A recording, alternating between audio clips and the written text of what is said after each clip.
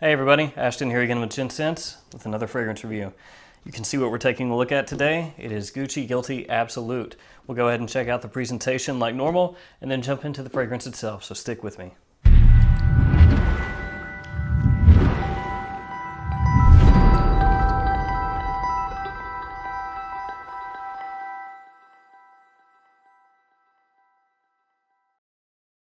One more quick thing before we jump into the review. I've opened a new channel called Frightmares that deals with horror movies, TV shows, games, stuff like that.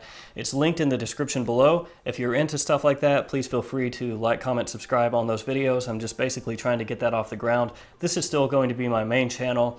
That's just something else that I enjoy, so I figured I'd open up a second one. And honestly, from here on, it's probably going to be this channel and that one that I really update. All right, let's check out the presentation for Gucci Guilty Absolute. So as you can see, the box is just a plain cardboard box, basically. It says Gucci Guilty at the top, Absolute Pour Homme at the bottom, and the size and concentration is down there as well. There's nothing on the sides or the top of the box. On the back is the ingredient information down here. And then the batch code is imprinted into the box here. So the bottle is the same design as the other bottles in the Guilty line. The only difference is this one is see-through, so you can see the nice dark juice inside. It's the same on the front and the back. It says Gucci Guilty Absolute. Cap is the same as the others in the Guilty line. The atomizer works well. And then you have your sticker on the bottom with batch code info. That's the presentation for Gucci Guilty Absolute. It's minimal, but it looks nice. This fragrance isn't being made to go after the people that are going to buy the other fragrances in the Gucci Guilty line, or Sauvage, or Versace Dylan Blue, or anything like that. This is more for people that are looking for something unique and masculine in the designer realm. So this fragrance has a really small note tree. There are only a few notes in this fragrance, and according to what I've read, this is supposed to be linear pretty much the entire way through. So you should get pretty much the same vibe or the same feeling in the dry down as you do in the opening, just toned down. This gives you a petrol kind of gasoline note right off the top. It hits you right in the face as soon as you spray it on. It doesn't smell exactly like OG Fahrenheit, but it's in the same ballpark, it's in the same vein. So if you don't really like that kind of note, if you don't really like that masculine gas kind of smell, then that may be a disqualifier for you. And if that's the case, you definitely need to sample this first because it's really potent off the top. About 10 minutes in, that gasoline note starts to soften up a little bit. It's still there, it's just not as in your face. And what you're left with is a leathery vetiver, and that carries on pretty much for the entirety of the fragrance. I really like it, and it truly is basically just a leathery vetiver is the best way to put it.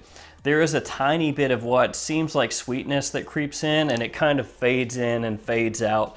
And to my nose, that's the cypress. And you pick it up in the background, and it definitely is in the background. And like I said, it's not something that's always there. You just catch wafts of it. So what you're left with mainly is a very high quality smelling leather and vetiver fragrance. Now I checked on the hour every hour for this fragrance to see if that gas note was still there, and it's still perceivable. It's just as time goes it fades more into the background. So as the hours tick by, that petrol gasoline feel, it goes further into the background, and that leathery vetiver is the main body of the fragrance. It stays there for the entirety. So there's not really much of an evolution of the scent, at least on my skin. The smell of Gucci Guilty Absolute is deep. It's rich, it smells of very high quality. There's a marked difference between Gucci Guilty Absolute and the original Gucci Guilty. Now I know Gucci Guilty gets hated on a lot in the community because it's basically just a mass marketed fragrance that's made for compliments. But if you put them side by side, there is a definite difference in how they're going to be perceived quality-wise. Absolute is definitely a few steps up from the other Guilties in this line. For me, the longevity was around 7 hours, and 2 hours in, it was projecting right at about 2 inches off my skin. So it's not a beast in terms of being a performer. It doesn't last and last and last, and it doesn't project and fill a room, but it is competent. It's at worst an average performer in terms of longevity and projection. Age-wise, this smells like it would be better suited for somebody 25 years and older, and it leans more formal than it does casual. Now, you can wear it casually and you can wear it if you're younger, but that's not really the vibe that this puts off. It kind of gives that rich, sophisticated, more gentlemanly vibe than it does a younger person who's in high school or college, for example. And with the richness of this fragrance, it really seems better suited for fall and winter than it would spring and summer. It doesn't really come off like a fragrance that you'd really want to wear during the day in the hot weather. I've said it before, but I'll say it one more time.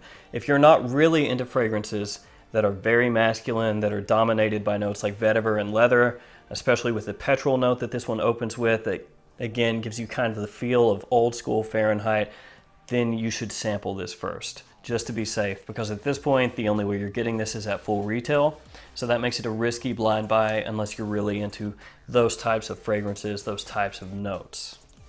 All right, guys, that's my review for Gucci Guilty Absolute. Personally, I really enjoy it. I think it's a great fragrance. Longevity and sillage, again, for me are average, but that does not bother me one bit. I really like this, so I'm going to give this a big thumbs up. If you've smelled this, let me know what you think about it. As always, thanks for watching. Like, comment, subscribe. I'll see you guys next time.